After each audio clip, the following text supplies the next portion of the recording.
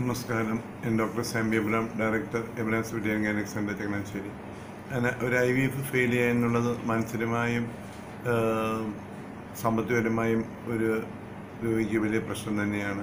എന്നാൽ വളരെ വർഷങ്ങൾക്ക് കുഞ്ഞുങ്ങളില്ലായിരുന്ന പലർക്കും ഇത് സഹായകരമായിട്ടുണ്ട്. നമ്മളൊരു കാര്യം മനസ്സിലാക്കേണ്ടത്, ഒരു IVF ഫെയിൽ ചെയ്യുക എന്ന് പറയുമ്പോൾ പല കാര്യങ്ങൾ അതിൻ്റെ നമ്മൾ അനലൈസ് ചെയ്യുമ്പോൾ നമുക്ക് കാര്യങ്ങൾ മനസ്സിലാക്കാൻ പറ്റും. IVF ചിലപ്പം ഡോക്ടർക്ക് ചെയ്യാൻ പറ്റാതെ വരുന്നത് ശരിയായിട്ടുള്ള ഫോളിക്കിൾസ് ഡെവലപ്പ് ചെയ്ത് വരണമെന്നില്ല.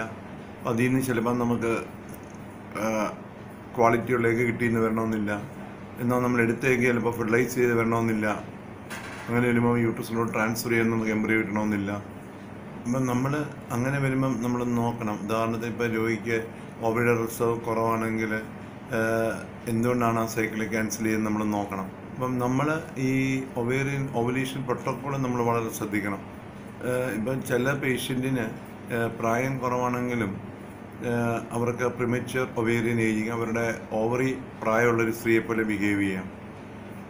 അപ്പം അങ്ങനെയുള്ളവർ നമ്മൾ പ്രായമുള്ള ഒരാളുടെ ഓവറിയെ സ്റ്റിമുലേറ്റ് ചെയ്യുന്ന പോലെ നമ്മൾ സ്റ്റിമുലേറ്റ് ചെയ്യേണ്ടതായിട്ടുണ്ട്. ഇവിടെ ഞാൻ പറയാൻ ശ്രമിക്കുന്നത്, നമ്മൾ ആ സ്റ്റിമുലേഷൻ പ്രോട്ടോക്കോൾ നമ്മൾ വളരെ ശ്രദ്ധിക്കണം. അപ്പം ഇവിടെ നമ്മൾ കുറേ കൂടെ കൂടുതൽ ഡോസ്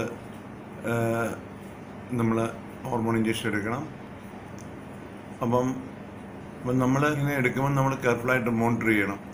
നമ്മൾ ഓരോ എഗ്ഗും ഓരോ എംബ്രിയോയും വളരെ പ്രാധാന്യമുള്ളതാണ്.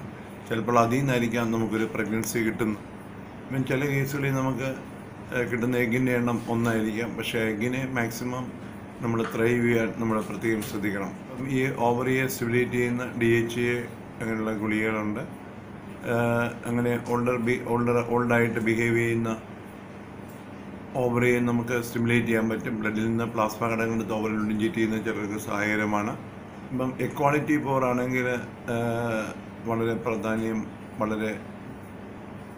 വളരെ പ്രാധാന്യമുള്ളൊരു കാര്യമാണ്. അപ്പോൾ പുവർ ക്വാളിറ്റി എഗ്ഗിൽ നിന്നുള്ള എംബ്രിയോ ഫെയിൽ ചെയ്യാൻ താമസിക്കും. നമ്മൾ എംബ്രിയോയെ ഒരു 3 മുതൽ 5 ദിവസം വെളിയിൽ വളർത്തിയിട്ടാണ് നമ്മൾ ട്രാൻസ്ഫർ ചെയ്യുന്നത്. അപ്പം ഒരു 3rd ഡേയിൽ എംബ്രിയോ ഒരു 6 to 8 സ്റ്റേജ് വരണം.